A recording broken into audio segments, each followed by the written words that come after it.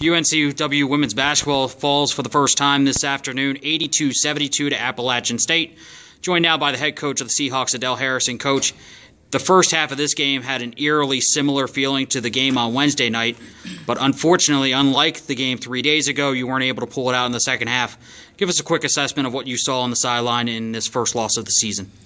Well, I thought I saw a tougher Appalachian State team than UNCW team, and give them some credit. Their two seniors, which we had talked about in our preparation, had the ability to take over the game and actually carry it themselves, which they probably will do the rest of the season.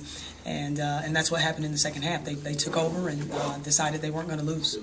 Katie Mallow of App State scored 23 of her 25 points in the second half, and you were able to limit her in the first half to just a single field goal. What was it about your team's defense that worked in that first half in stopping her from scoring a bunch of points? I think it was more about them making some adjustments. Ran her off screens, had her more active away from the ball in the second half. We did a poor job of getting out to her on her catch and shoot. The three she did make, we left her on ball side a few times. So I think they did a good job of making adjustments at the half as well as with Sidnor. A couple of highlights, though. Nakia Teague with 13.7 boards and 5 assists. It looked like she was really pushing to be a part of the offense today and really do her part in rebounding. Give us an assessment of how she played. Yeah, I thought she played great. She has played great for us, and we need that from her. I thought we had a lot of people that played solid offensively. Jordan Henry came in and had a nice presence for us. But to win on the road, you got to sit down and you got to guard people and you got to make it tough for them. And it just was not hard for them at all.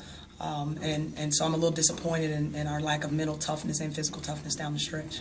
You get a couple of days now before you host your first of 2 tournaments at home at Trask Coliseum. What are some of the things you guys will be working on as you head into that Thanksgiving weekend holiday? Well, early in the week, I'm going to let them concentrate on their academics and finish up the kind of semester ends a little bit here. We go into finals next week, so let them lock in academically, and then we just got to be tougher defensively and on the boards for 40 minutes. We got to stop giving up 80 points per game. Coach, thanks for the time. We'll chat with you during the week. Thank you, Eric.